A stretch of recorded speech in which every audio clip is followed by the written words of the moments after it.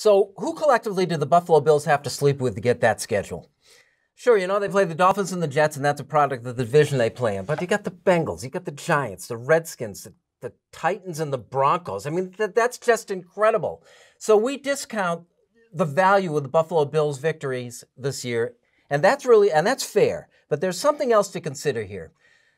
Yes, we're expected now to win those games and beat those teams. What we forget about is the Buffalo used to be one of those teams, and it wasn't that long ago. Mike Catalani used to always say, it says, the Buffalo Bills never get anybody's best game. They get their worst game because they're the trap team. They're the team that you're supposed to win. You're supposed to win over. So it's like the times have changed. We're expected to beat this collection of bad teams. And what we forget is that we used to be one of those teams. And the fact that we're not anymore is real progress.